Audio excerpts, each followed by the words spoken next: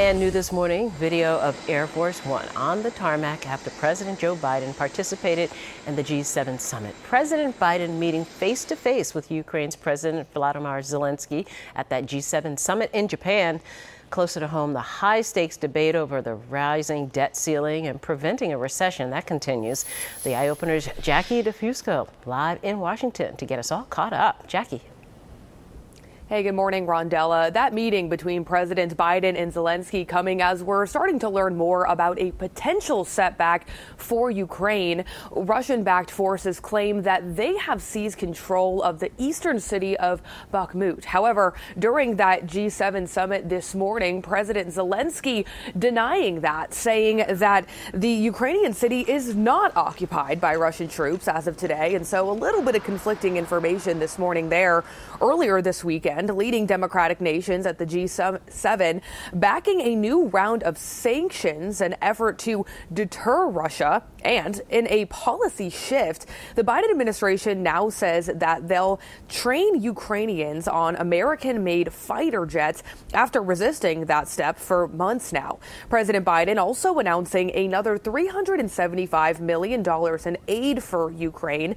That includes things like ammunition, artillery, and vehicles. Here's what both leaders had to say in their face-to-face meeting this morning.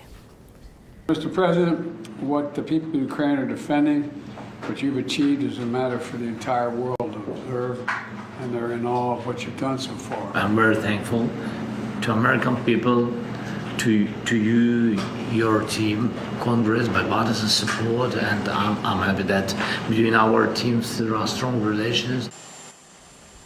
And happening now, President Biden is officially on the way back to Washington, D.C., where he'll need to revisit this high-stakes negotiation over raising the debt ceiling and trying to prevent economic collapse. Biden saying that he plans to call Republican House Speaker Kevin McCarthy on that trip back from the G7. Now, McCarthy has been stressing that at least in principle, an agreement needs to be reached by the end of the weekend here so that lawmakers have enough time to get this potential deal across the finish line and get it passed before this June 1st deadline. That, according to the Treasury Secretary, is the soonest date that the U.S. could default on its debt in the absence of an agreement.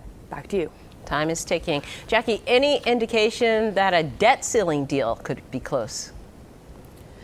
Yeah, well, let's just say that President Biden did not paint the rosiest picture of negotiations in a press conference that he had earlier this morning. He said that it's time for Republicans to move off of what he called an extreme position and double down on the idea that a default is really not an option here, indicating that House Republicans are still pushing for some steep spending cuts coupled to this deal to raise a debt ceiling, and that they've been rejecting some alternatives proposed by the White House in recent days. Jen, I'll send it back to you. All right, Jackie, thank you.